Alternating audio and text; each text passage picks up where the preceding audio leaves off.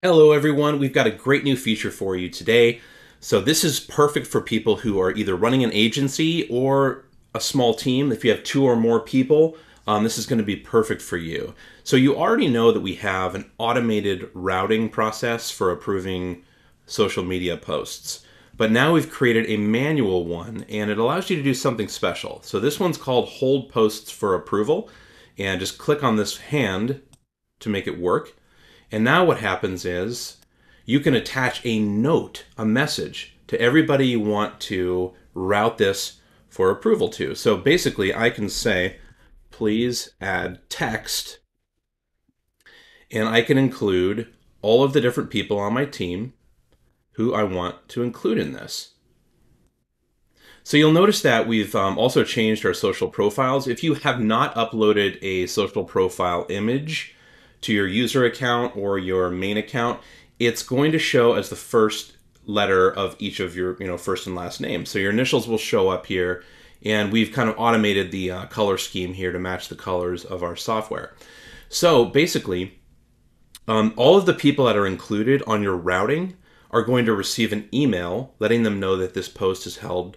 It's going to send them the message, and it's going to allow them to come in and either approve it. Any one of the 4 people or however many people that you include on this, any one of them will be able to approve it, but also any one of them can add to the message. So you can actually have a bit of a dialogue going on up here. They can make changes, mark things as done, and approve it, cancel it, save it, or do whatever they want. And there's something very special about this compared to our automated routing system.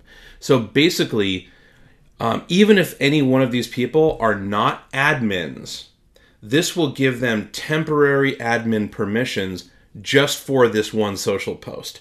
So if you have somebody who's not an admin user, let's say this user is not an admin, it doesn't matter. When Jack logs into his user account, he is going to be able to see this post in the queue held for his approval, and he'll be able to read the note. So let's go through that. I'm going to show you what it looks like on the other end. Let's see here.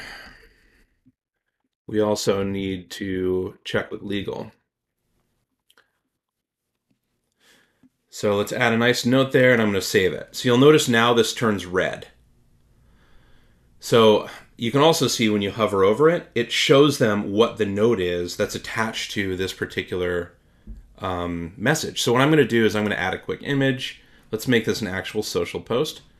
So now we have an image, but you see we have no text. So we've asked our team to add text to it. So I'm going to add this to queue. And we'll be able to go in and look at how it looks in the queue. So it's going to look the same in the queue as it will for the person who sent it, as it will for any of the people that were included on this routing. So Jack, for example, if he logged in, he would be able to see this as well. So see this little note here? When you hover over the note, it is going to say, please add text. We also need to check with legal. So he could see what the note is before he even goes in and edits it. So just at a glance, you could see the note. And since it's held for approval, they'll be able to go in and edit this and see the image here and see the red note. So as you can see, please add text. We also need to check with legal. So Jack might click on this and say, legal has approved, still needs text, and save that. Now, when any one of the other users go in and they check on the note, it's going to include the additional text.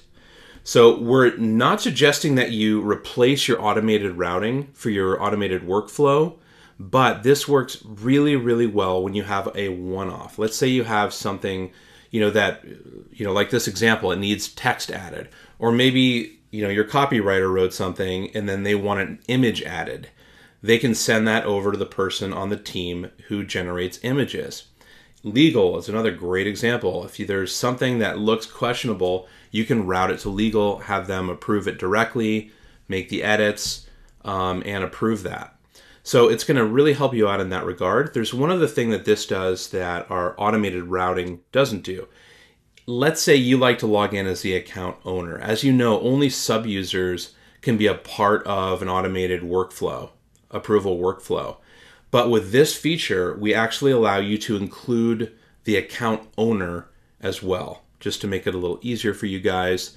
And one other thing to mention is, if you do have an automated workflow set up and you're logged in as a user who is required to route all of your posts for approval to another user, you won't see the hand icon because everything you send will have to be sent through the automated process. So that's it. I hope you guys enjoy the new feature. If you have any questions about it, as always, just reach out to us in chat or on our Facebook group, and have a fantastic day.